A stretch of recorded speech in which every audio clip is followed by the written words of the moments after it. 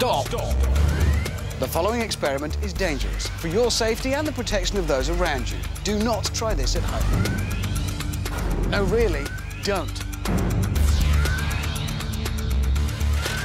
Argon nitrogen gas is found inside most standard light bulbs. As we introduce energy from a microwave oven, we create plasma inside the bulbs. Jingle bell, jingle bell. The flickering light you see is the arc from the filaments to the glass. It's similar to the plasma globes you can buy from gift shops, only a lot smaller. And remember, we do these experiments so you don't have to. Do not try this at home. Jingle bells time.